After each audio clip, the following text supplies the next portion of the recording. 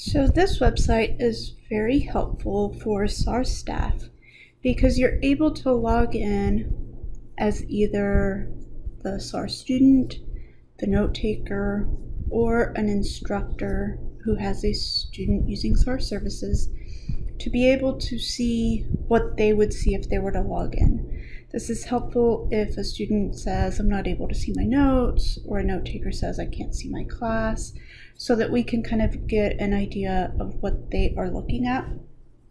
To log in, you have to, it's not the one login credentials, it is your Clockwork credentials.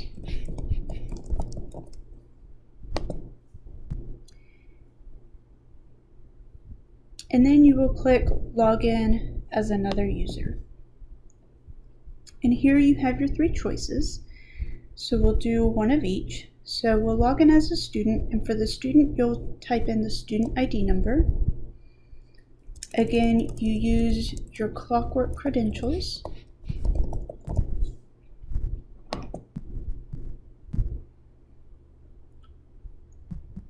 And then here is as if the student was logged in.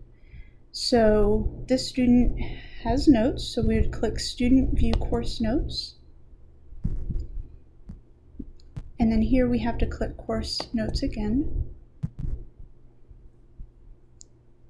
Here we can look at what semester the student needs to look at their notes for. And so for this semester, Spring 2021, the student had notes in math and biology. And so we can click on their notes and look at what notes were provided to the student.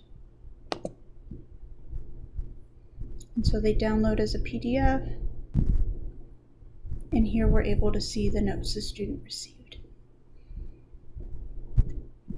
We can also look at the download history. So we can see, has the student been using these notes? So here we can see that these notes were all downloaded on April 25th, and these notes were all downloaded on April 11th, and these notes on May 19th. The other thing, if we go back to the main menu, is we can see, like this TECA course, there might be a note there that says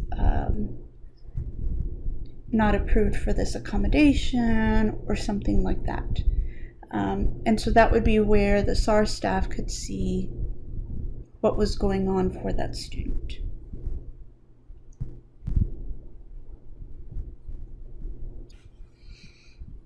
Okay, so now we're going to log in as a note taker. So for this example, we're going to use Gail. Again, your Clockwork login information.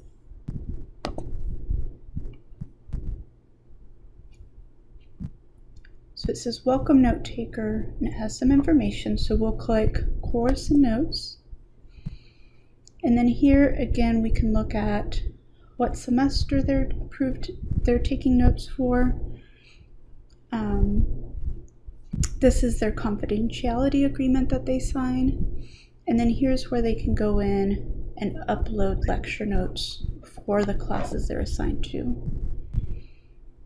So here they can see the notes they've already submitted. They don't have the ability to delete notes. That's reserved for SAR staff so that we can look in case a student has a complaint about something, we can go in and look at everything.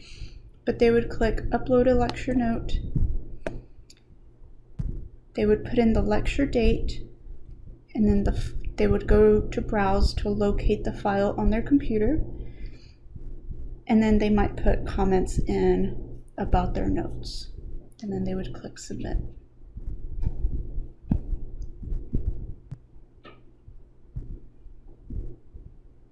Okay, now we can also log in as an instructor. So we'll put in the instructor's email address.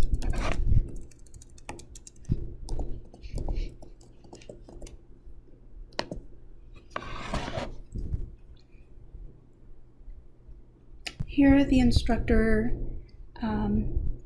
has documents that they can look at that might be helpful for them to know how to provide an accommodation to a student.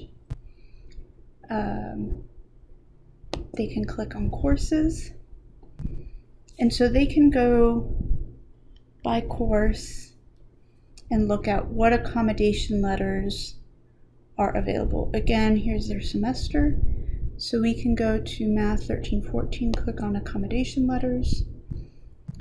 The students, if there's multiple students, there would be a list. Here there's only one student, so we could click there and view letter. Okay, it says we're not able to download it because the course has ended. However, usually it would come through and we'd be able to see the accommodation letter that's provided to students. This is really just an option so instructors always have access to letters. However, students are still responsible for providing their letter of accommodation to their instructors.